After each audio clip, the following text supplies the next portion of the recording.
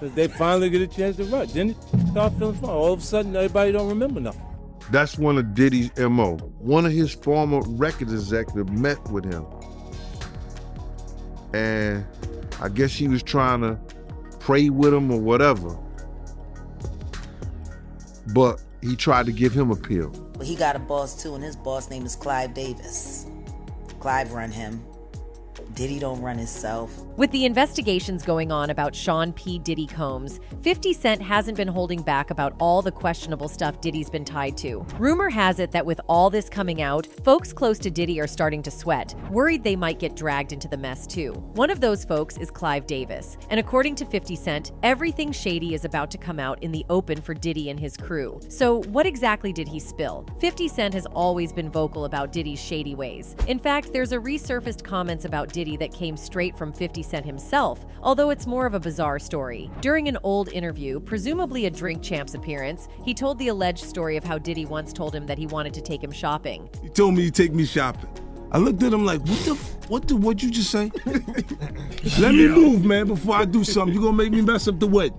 That's one of Diddy's MO. Fiv probably felt like Diddy was trying to get him into his shady, intimate encounters with men. What's more, last year, a spokesperson for 50 Cent told TMZ that the 48-year-old rapper's production company, G-Unit Films and Television, is working on a documentary about the accusations against Combs. They said the money made from the documentary will go to help victims of SA and R. Recently, Jackson gave a sneak peek of the documentary on Instagram. In the clip, former Bad Boy Records rapper Mark Curry claimed that Combs would secretly add something to bottles of Moet to make women in nightclubs more vulnerable. Curry said Combs would warn his friends not to drink from certain bottles. In addition, while talking about the documentary, Jackson criticized rapper Rick Ross and Combs. He posted lyrics from Ross's song Yo Eno, where Ross talks about putting in a woman's drink without her knowing. The idea of making a documentary called Surviving Diddy started as a joke online, but now many people support it. On November 18th, a poster of Combs sitting on a couch with the title Surviving Puffy and the Netflix logo appeared on Facebook, leading people to believe a documentary about the music mogul was in the works. Meanwhile, 50 first insinuated that he was considering making a movie called Surviving P. Diddy on November 20th. His suggestion came in the wake of Cassie's lawsuit against the Grammy winner,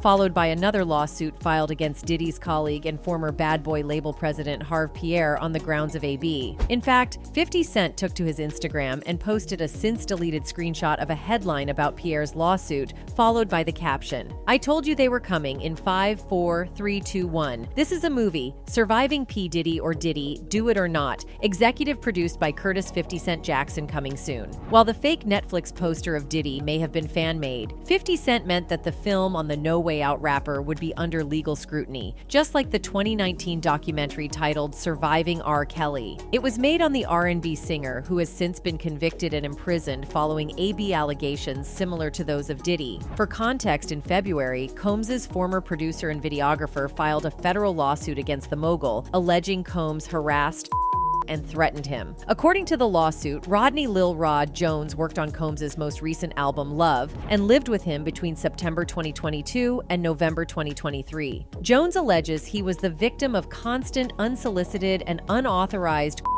touching of his A by Mr. Combs. On one occasion, the lawsuit claims, Jones woke up naked and disoriented in bed with Combs and 2 S workers. He alleges the music mogul him. The complaint also claims that, in his role as Combs' videographer, Jones secured hundreds of hours of footage and audio recordings of Mr. Combs, his staff, and his guests engaging in serious illegal activity. The illegal activity the suit alleges includes acquiring soliciting S workers, providing drinks to minors, and SA. Jones's suit names several other defendants, including Combs' son Justin, Combs' chief of staff, Christina Coram, Universal Music Group CEO Sir Lucian Grange, and former Motown Records CEO Ethiopia Habtemariam. Combs' lawyer Sean Hawley denied Jones's allegations. "We have overwhelming, indisputable proof that his claims are complete lies," she told People. In his suit, Jones says that he feared Combs was him, and that fear became a reality when actor Cuba Gooding Jr. allegedly assaulted him during an outing on the music mogul's yacht. The actor began touching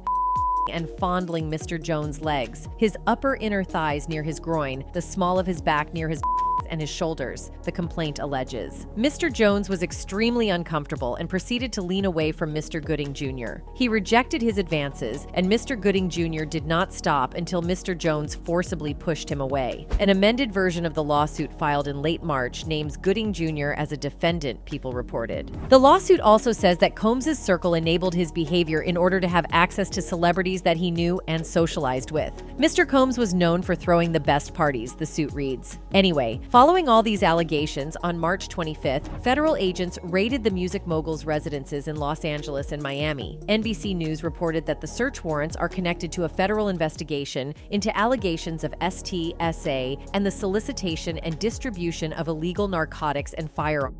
Federal agents in New York have also spoken with at least 4 Jane Does and 1 John Doe as part of the investigation, with more interviews to come. In a statement, Combs's attorney Aaron Dyer said there was a gross overuse of military-level force during the execution of the search warrants. Mr. Combs was never detained but spoke to and cooperated with authorities. Despite media speculation, neither Mr. Combs nor any of his family members have been arrested, nor has their ability to travel been restricted in any way, he said. While authorities have not said whether Combs is a subject of the alleged ST investigation, Dyer connected the raids to the lawsuits against the rapper. This unprecedented paired with an advanced, coordinated media presence, leads to a premature rush to judgment of Mr. Combs and is nothing more than a witch hunt based on meritless accusations made in civil lawsuits, he said in the statement. There has been no finding of or civil liability with any of these allegations. Mr. Combs is innocent and will continue to fight every single day to clear his name. In any case, there are several people who are currently terrified following the raid and ongoing investigations against Diddy. One of those people is Clive Davis. You see, what most people don't know is that Diddy actually had a mentor that molded him into the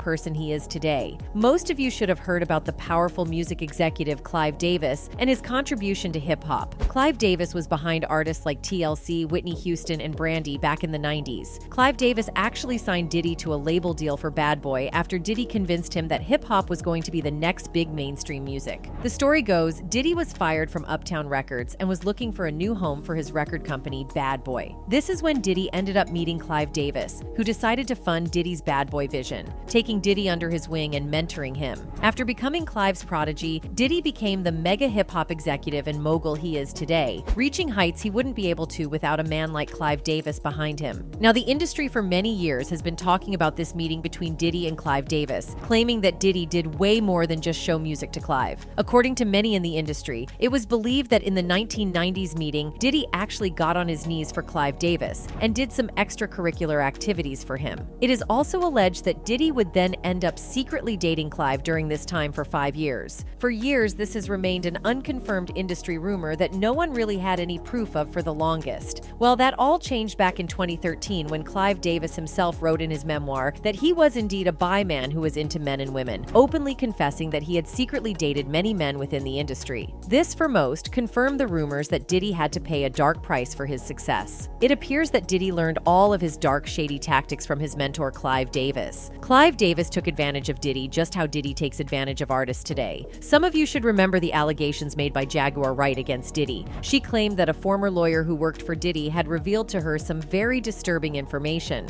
Wright said that Diddy had a meeting with singer and New Jack City actor Christopher Williams about possibly signing a deal. The attorney in question needed to get approval for some paperwork and went to Diddy's office to speak with him. Jaguar claims the lawyer said the door wasn't locked, so she didn't think twice about just walking in. When she walked in, she saw Christopher Williams performing a little extra for Diddy. This story by Jaguar Wright, although unconfirmed, was believed by many as they don't put it past Diddy. What gives this story more validation is that Jaguar isn't the only person alleging that Diddy was into these kinds of activities. A Vine creator named Jay Versace also revealed that he had an intimate encounter with Diddy. Jay Versace alleged that Diddy invited him to his mansion when Diddy was at the peak of his career. Jay made these claims in response to a post showing women having fun on Diddy's Diddy's big outdoor bed. Jay said that Diddy had him bent over that same bed. It seems that Diddy learned these behaviors from Clive Davis, who introduced him to the industry. Another thing Clive Davis might have taught Diddy is how to deal with artists who cause trouble. You see, some people online allege that Clive Davis got rid of artists he had problems with, like Whitney Houston. In fact, recent revelations are now showing that Clive might have actually benefited more from Whitney's demise compared to when she was alive. Because there's a clause in record contracts that allows record labels to cash in even more after an artist passing. You see, the world of music contracts is a labyrinthine maze, riddled with complexities that often escape public scrutiny. Hank Harrison, a muckraking reporter, is someone that appears to have stumbled upon a chilling discovery buried deep within artists' contracts, the infamous death clause. This clandestine clause, also referred to as a non-performance or failure of performance clause, raises eyebrows due to its alarming implications. Companies shall have the right to secure insurance equivalent to 10 times the estimated value of the artist's earnings. This clause, as unearthed by Harrison, is a contractual provision that grants recording companies the astonishing power to rake in immense profits, even in the face of an artist's untimely demise. In short, here is what a death clause does in my humble opinion.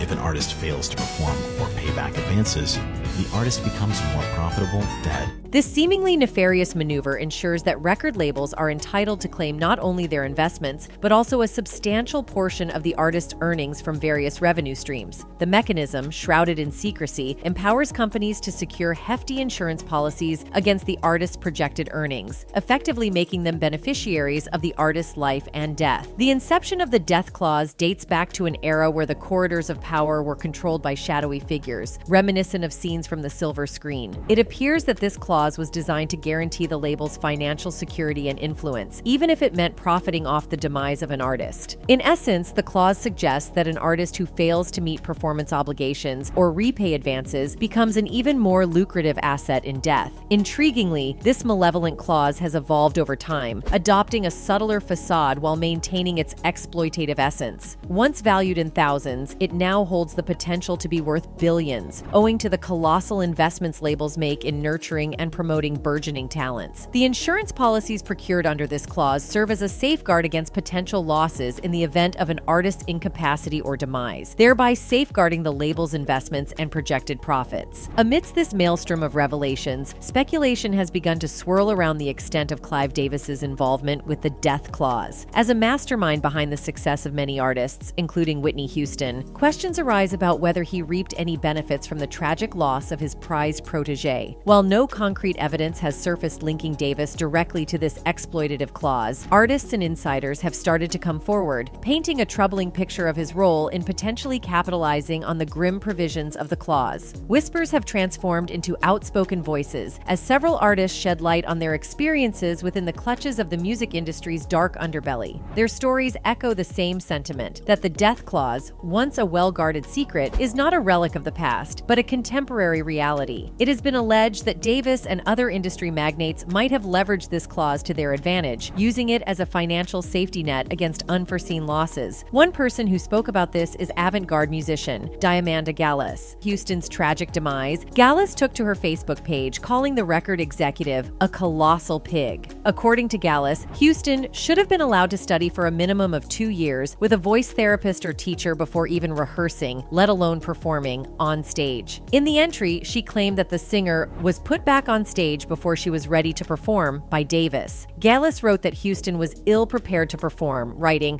"What was she put on stage as? A lesson that substances unalive? Hey, want to see a crack host sing? Courtesy of Clive Davis. Wow, man, that will be some freaky right? You bet, man." Gallas didn't stop there, claiming that Davis could now quote-unquote package her death in frills and sell it big time, even during the nadir of record sales. She even went so far as to claim to foresee what the 79-year-old record industry vet would say in response. And Clive and Sony will say, "Even though we do not hope to even break even with this uncompromising tribute to Whitney Houston, we feel personally that it is her due as the foremost singer ever on our labels and as the lovely girl she always was to us." At the time, a spokesman for Davis responded by saying, "While Miss Gaylis is entitled to her uninformed opinion, her Facebook post is wholly inaccurate and offensive. Clive Davis cherished Whitney and shares a mutual love for the Houston family. It is absolutely outrageous for anyone to suggest that Mr. Davis ever had anything but Whitney's best interest at heart. If you think it's only Gaylis making these insinuations, you'd be wrong."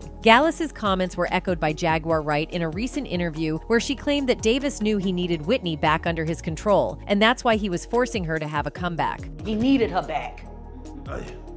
He needed her back.